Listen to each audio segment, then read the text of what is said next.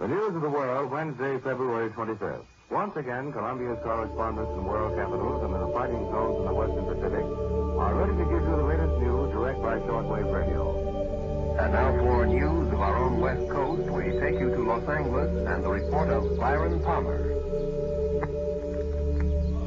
Anti-aircraft guns went into action against unidentified aircraft in the Los Angeles area shortly after 3 a.m. Pacific Wartime this morning. The anti-aircraft guns began barking during a blackout ordered by the 4th Interceptor Command at 2:25 a.m. The unidentified object, which some sources thought might be a blimp, moved slowly down the Pacific coast from Santa Monica and disappeared south of Long Beach. Army officials declined to comment on the possibility that the object might have been a blimp. However, it required nearly 30 minutes to travel some 25 miles, far slower than an airplane.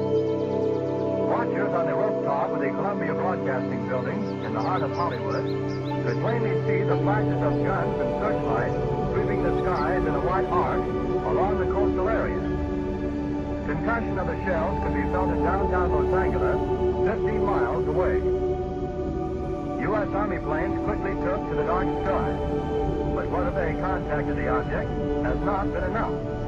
Army officials say they will not comment until they receive a full report of the action. Although some watchers say they saw airplanes in the air, semi-official sources say they probably were the U.S. Army's pursuit. Several observers say they saw one or more planes spotlighted by 20 or 30 searchlights. The object moved southward, presumably over Huntington Park at the western edge of Los Angeles, and on southward to about Long Beach on the coast. By 3:30 a.m., observers said the object appeared to be over the south of Long Beach. Searchlights closely followed the object down the coast and kept it centered in their glare. Shells frequently could be seen bursting near the object, but none appeared to hit it. The shooting stopped about 3:30 a.m. The shooting brought warfare to the front door of this city of 1.25 million population for the first time since December 7th. Already it was alert to the presence off the Southern California coast of a Japanese submarine which had pumped 25 shells into an oil field north of Santa Barbara Monday evening.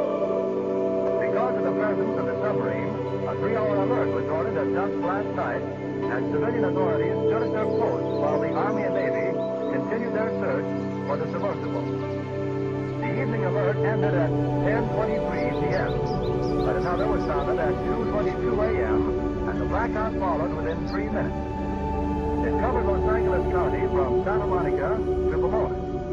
At 2:27, all Southern California radio stations were ordered off the air, except those in San Diego. Approximately 20 minutes after the firing died down, the ship returned and headed westward from Long Beach toward Santa Monica.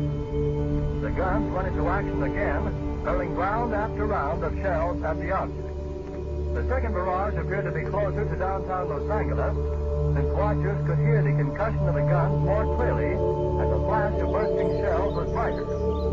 Then the ship disappeared for the second time over the ocean. We return you now to CBS.